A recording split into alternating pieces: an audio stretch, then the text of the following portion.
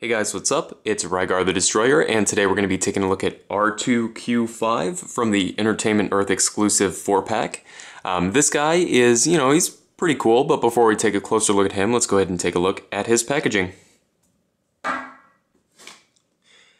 Here it is. It's a 4-pack, obviously, so it's fairly long, and then down here at the end is where R2 here would be displayed, and then it's got a picture of him down in the corner. Then on the back of the packaging, it's got a brief description of the character. If you'd like to read that, you can go ahead and just pause the video.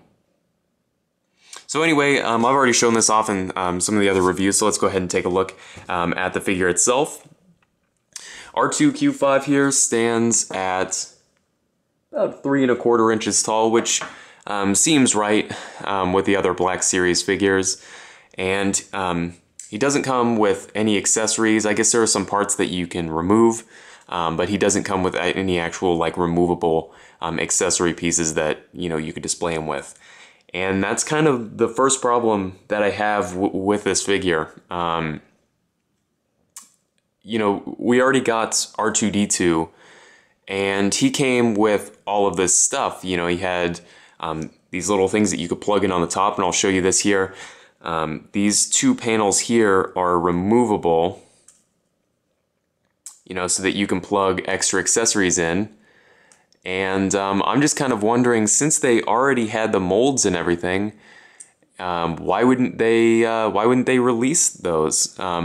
Because as of now, they're still there. Look, I didn't realize this. There's actually 3 ports for those. There's 2 for accessories and 1 for a lightsaber hilt. Now obviously I understand why he doesn't come with the lightsaber hilt, but why doesn't he come with 2 things to plug into these ports? Just doesn't make any sense to me. If they already had them in this figure, it was expensive. It came in an exclusive pack. Why wouldn't we get those? I believe the original price on this pack was $100 US. That's really high for Black Series figures, especially just 4 of them.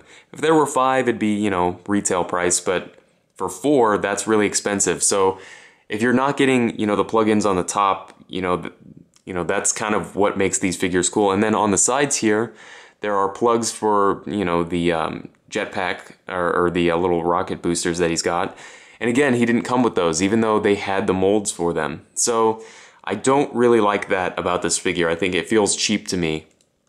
But, I can look past it, if everything else is done well. He does have these 2 panels on the front here which open up, and you can pull out this on this side here, it's a little like gripper arm, if I can get it out here on camera.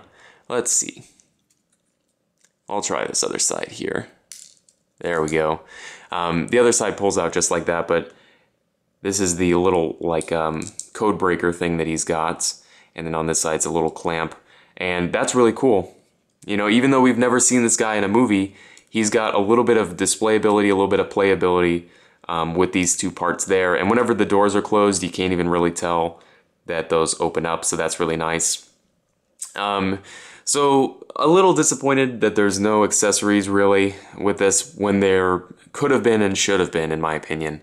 As far as articulation on this figure goes, it's basically what you would expect for an astromech droid. The shoulder joint here swivels 360. There's a hinge here in its ankle.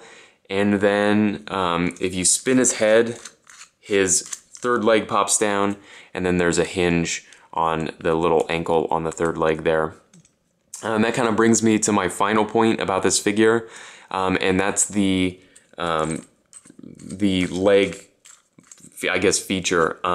Personally, I would have just preferred if the head was independently articulated, which I guess technically it is. It just spins in one direction, so you have to spin it all the way around to get it where you want. But because it's connected, you can't always do the pose that you want to with it. So it's not a huge deal, but I wish that the head was independent from this 3rd leg here. It's not a huge deal, like I said, but I just don't like that feature. I'm sure some people do, but that's just my opinion there. So overall, I would say that this is probably the weakest figure in the pack, even weaker than OXIXO. just because I feel like it's completely bare bones. I feel almost like it's a straight up repaint of R2-D2, and he doesn't come with any accessories, which is really disappointing. So if you're picking these up individually, this isn't one that I would personally recommend going for. I would try some of the other figures in the pack before this one, but it's not a particularly bad figure. So if you are picking up the pack, it's, you know, it does add to your collection, which isn't too bad. But anyway, if you have any comments or questions, please leave them down in the comment section below, and I guess I'll see you later.